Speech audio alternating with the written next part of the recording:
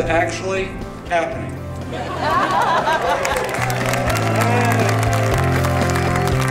The Thatre School at DePaul will soon have a new home. Today we are here to mark the birth of the Thatre School's new facilities, which will be located right here. I'm in the scene shop, and those of you in the back are in the theater right now. Ground recently was broken for a new building designed by the internationally renowned architectural firm Pelly Clark Pelly.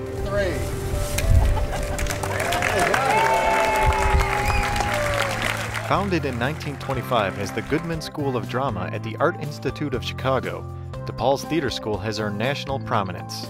Its space, however, has not kept pace with its growing reputation. We currently enjoy a reputation for being a top theater conservatory in the country, despite our facilities which don't really support the level of work that our students, staff, and faculty do. It's difficult when you really can't pay deep attention to the work, to what people are saying or what they're doing and how they feel. And the new space should be able to encase that, to capture that. So this becomes a moment for the School of Theater, which is ranked one of the top 10 in the nation, to have facilities that are actually designed for theatrical training. Up to now, they've been in a theater school that actually had no theaters in it. The new 165,000 square foot structure will showcase varied and dynamic activities that characterize Thatre School students, faculty, and staff. A 250-seat theater, flexible 100-seat black box theater, design studios, and workshops are just a few of the amenities planned for the new building.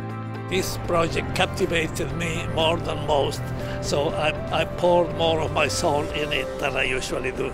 We wanted it to be open to the outside, which really puts learning on display. Day and night, you'll be able to see what's going on. You'll see the lights, the activity, the students working.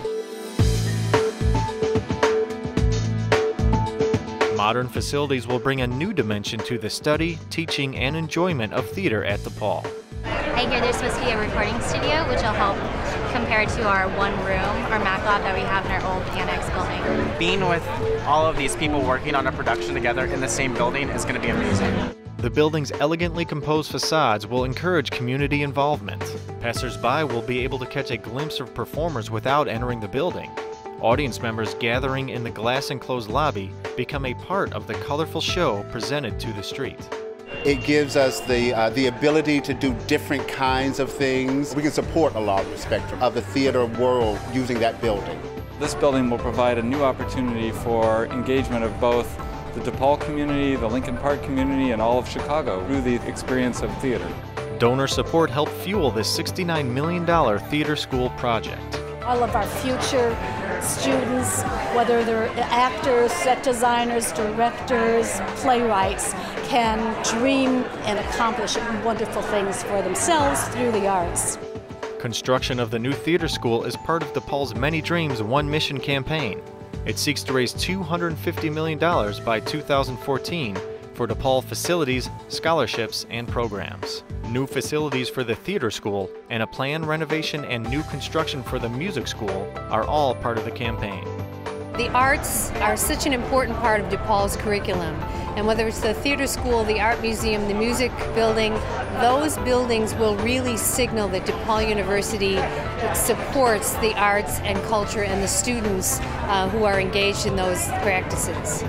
May God bless this Thatre School, and through it, may God bless a waiting world. Thank you, and God bless you.